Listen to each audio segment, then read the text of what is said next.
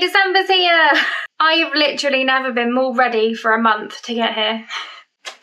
Yay! Anyway, in today's video, I am going to be putting on a full face of E.L.F. makeup. Not that kind of E.L.F. I am excited for Christmas, but no.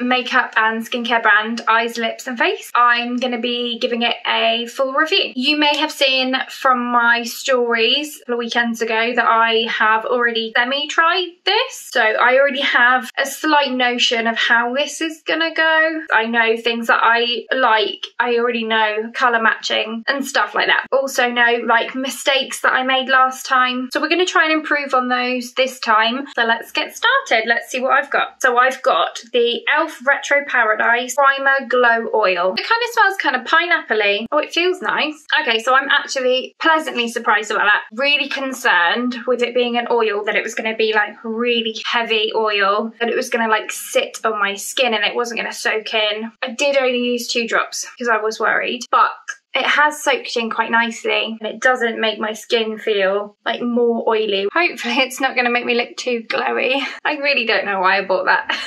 Then the next product we've got to try is the E.L.F. Poreless Primer. No, E.L.F. Putty. No, I can't say it. The E.L.F. Poreless Putty Primer. Okay, got there.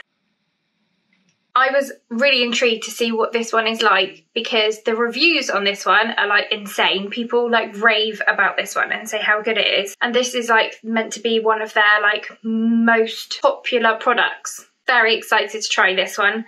This one I haven't actually tried yet because I didn't want to have any preconceptions of this before this video. Literally like a putty. I know, shocker. Oh, but then when you actually put it in your fingers, it kind of changes to like a creamy mousse.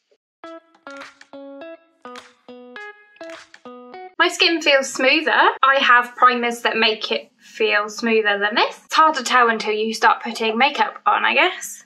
Lastly, for like the priming part, just because of like the temperature and the weather and stuff, my skin is feeling quite dry at the minute. So we're going to go in with the Hydrating Coconut Mist. This stuff smells lovely. It just smells like fresh coconut and it's just a really light mist. Just to like freshen up that skin, hydrate it that little bit before we chuck on a load of makeup. Quick spritz of this over your face. Oh, it literally smells like being on holiday. It smells lush, this stuff. I love this. This is good. Okay, so I'm going to go in with the E.L.F. Flawless Satin Foundation next. And I've got the shade Vanilla. Now, I don't know about you, but to me, that shade looks like it'd be a pretty good match in the bottle to my skin. Maybe not, I don't know. To me, it does. With anything buying online, colour matching is going to be difficult, but I find, especially during lockdown and buying makeup online, colour matching for me has not been my friend. I don't think I have yet to buy successfully foundation online that has been a perfect match. This was not good. Match-wise, you will see. I don't think it looks the same on my face as it does in the bottle. So yeah, if anyone out there is good at skin tone matching and can tell me what my skin tone is, I would love to know. I think I know now that I'm definitely not a yellow undertone. Am I a pink undertone? A golden undertone? Neutral undertone? It's very confusing when you don't know what your face is. It is trial and error, but it is frustrating that you can't just send it back when it's like, no, it's like clothing. It doesn't fit me. Can I send it back? I get it. I've physically put it on my face, but like, I'm not going to use it. It doesn't fit me. It's annoying. Also, in my try-on, tried it with my beauty blender and it didn't give me much coverage. So I'm trying it with my makeup brush today, seeing if that gives me a bit more coverage because, as I said in my previous videos, I'm definitely more of a medium to full coverage person. No, this really is not a good colour for me. It's not looking like cakey on my skin. It does look good, so I do think with the right shade this probably is a really good foundation. I would be tempted to find the right colour for me. You do need to stipple it on with the brush in order to even make it medium coverage, which is effort. You know what I'm like, I'm lazy. I don't really want to sit here all night stabbing my face with a brush.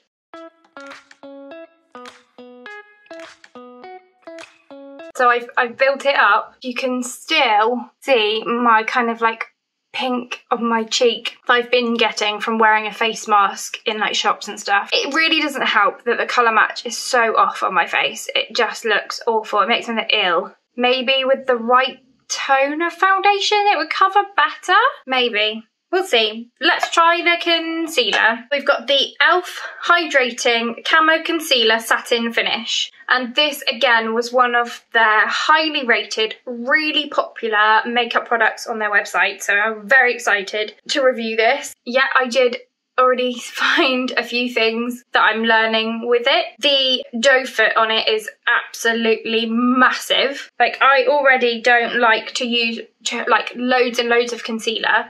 So with a product like this with a huge doe foot, you have to be really careful that it's not gonna just like deposit loads of concealer, because then it becomes really hard to actually blend it out.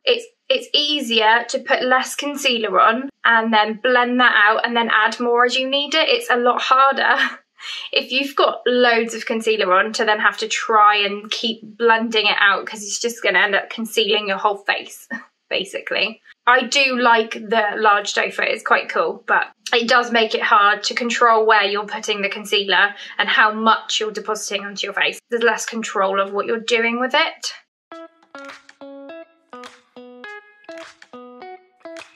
Okay, so it's much easier this time to blend it out. Last time, I literally just took it out, blobbed it on, and it put on so much concealer on my face that it actually made it really hard to blend out. So what I've done this time is I've actually wiped off most of the concealer and I've just put on the tiniest amount. It's made it so much easier, because all you're wanting to do is just sort of brighten your under eye area.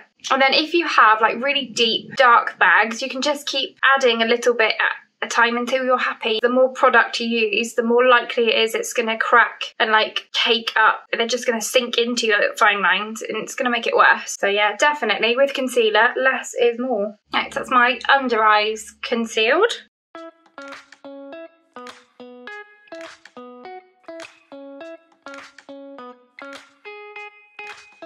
So for the setting powder, I've got the E.L.F. HD powder. So I'm just going to set my sort of shiny areas. I'm not going to do my entire face, just where I tend to get like oily, which is like my T-zone. It just takes that shininess away. Okay, so now I'm going to go in with the eyelid primer, the eyeshadow primer.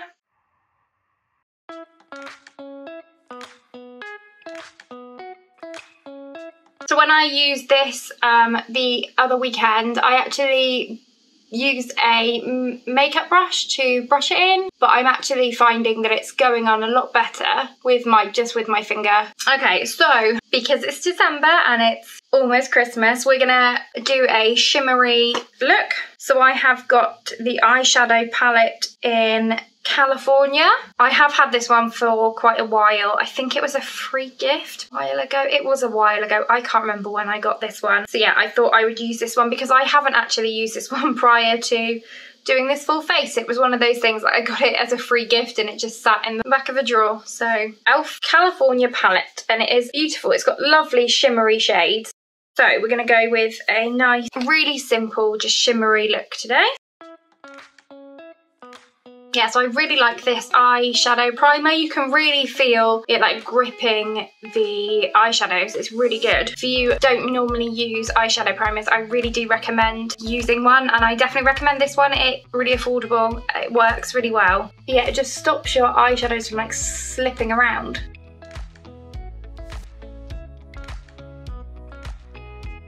Okay, so I just wanted to keep the eye look really simple.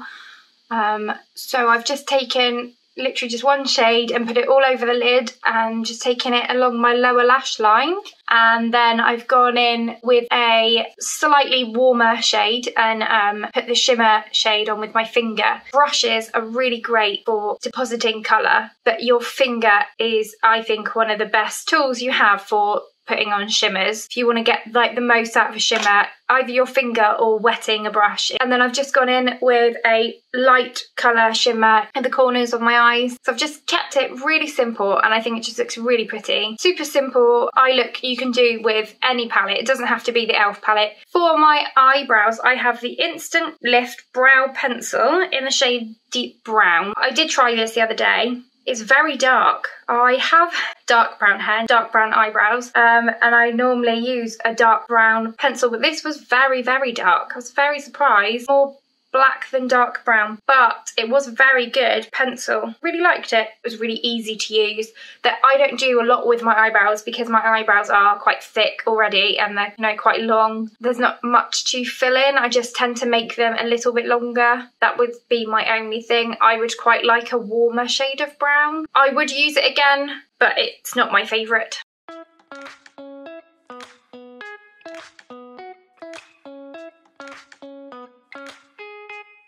This one is done. That's what it looks like when they're finished. That's the difference. There is a difference. It does. I personally think it just looks a bit neater. So yeah, that's my eyebrows done. Yeah, I do like the colour. The colour probably is closer to my hair colour than the eyebrow pencil that I normally use. It's just a lot darker than what I'm used to. Perpetually Tan. I picked the lightest shade when I purchased this one. Again, the colour match for me is not right. The foundation is too yellow for me and this bronzer is too orange. It doesn't look too bad in the pan, I don't think. It might just be because it's against the yellow foundation. I think potentially if I had the right colour foundation, this bronzer could look nicer. It could be the foundation that's putting me off the colour of the bronzer, to be fair.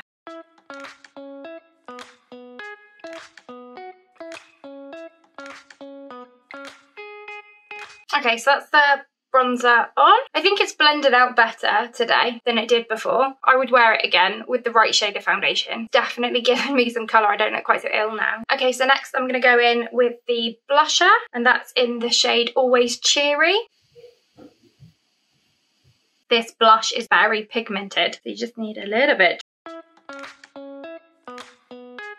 So now we're going to do the mascara. So I have the Lash Extending Mascara and I have this in the shade Black. There's a few different types of mascaras on their website, and as I said in my previous video, I really don't like fibre mascaras, and sure, I read the description. I don't remember them saying that this one was a fibre mascara. I'm sure there's fibres in this, like there's bits in it. It doesn't say that it's a fibre mascara, but it certainly looks like a fibre mascara. However, saying that, it didn't irritate my eyes and I wore it all day. Other fibre mascaras that I have tried in the past have heavily irritated my eyes, made them like red and itchy and just really not happy.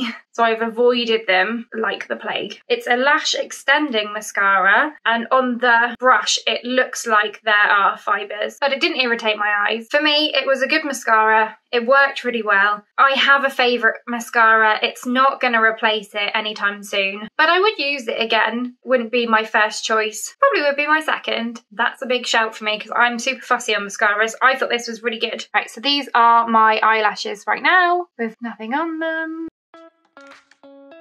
No, this is definitely a fibre mascara. You can see the fibres on the edge. It's definitely a fibre mascara. The thing that I love about mascara is it just finishes off a look. I think you can wear no makeup whatsoever, but you put a bit of mascara on and you just look fab. Anyone looks fab with mascara on. Okay, so that is one eye with mascara fully on. I really like this mascara. It makes a huge difference. I do naturally have quite long eyelashes, which helps, but I do still struggle with finding a really good mascara because the amount of mascaras that either make my eyelashes just clump together and I end up with like one giant eyelash, or like spider eyelashes, or they like spread them out and they look really thin. And I've tried high street ones, high-end ones. I've been trying to find like my favourite one for years, and I keep thinking I found like the best mascara, and then I find a new favourite one. But I do currently have a favourite one, and it is good, and I'm very happy with it. And I will do a video on it soon, and I will let you know what my all-time favourite mascara is currently. But this one I am very impressed with. It's nice. It doesn't spread them out too thinly. It doesn't give me spider eyelashes. It doesn't say whether or not it is waterproof, but the other weekend when I had it on, I went for a walk and it started raining, and there was that initial panic of, oh my God, I'm wearing makeup I've never worn before. And I had visions of me just looking horrific, like panda eyes, but it didn't move, it didn't budge. Didn't go anywhere, so I wouldn't suggest swimming in it, but in rain it didn't go anywhere. If you're looking for a good lash extending mascara, I would definitely give the E.L.F. one a go. I think this one was really impressed with it. I think it's a good one. I do, however, think they should have that it's a fibre one on their packaging and in the description on the website. Although saying that, if they had that, I wouldn't have tried it. And then we have the E.L.F. Lip Plumping Gloss. Really like this shade. I think it's a really nice shade. And the lip gloss itself is really nice. Plumping wise, yes, it plumps, but like loads of plumping lip glosses, it doesn't last for very long. It's a very temporary plump. I don't have massive lips. I don't have a huge desire to have massive lips. I quite like my lips as they are, but I really like the shade. What I like about this lip gloss though is that it's not like really sticky. It doesn't feel like everything is going to get stuck to your mouth while you're wearing it, which I appreciate. Oh, it smells like caramel. I like this smell. It smells like kind of like a toffee caramel smell. It's a good smell. It smells really yummy. I would definitely wear the lip gloss again. To complete the full face of E.L.F. makeup, we've got the E.L.F. Makeup Mist and Set. And that's a setting spray. Okay, so we're just going to go with a quick spritz all over the face.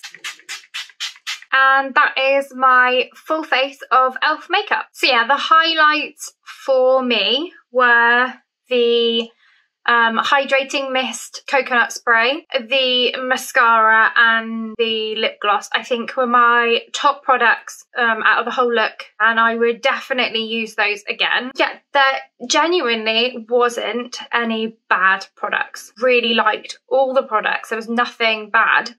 It was just the colour match in the foundation that was down to me picking the wrong colour. I think for the price of E.L.F. you can get a full face of makeup for a really decent budget, and it's good quality makeup. I'd use it again. I'd use E.L.F. again. So yeah, I'll try and link as many of the products I use in the comment section. Let me know what you thought of the overall look. Also, don't forget to let me know what your favourite E.L.F. product is, especially if I haven't tried it yet. I would love to try another one. Make sure to like and subscribe if you enjoyed the video. Thank you so much for watching, and I'll see you next time. Bye!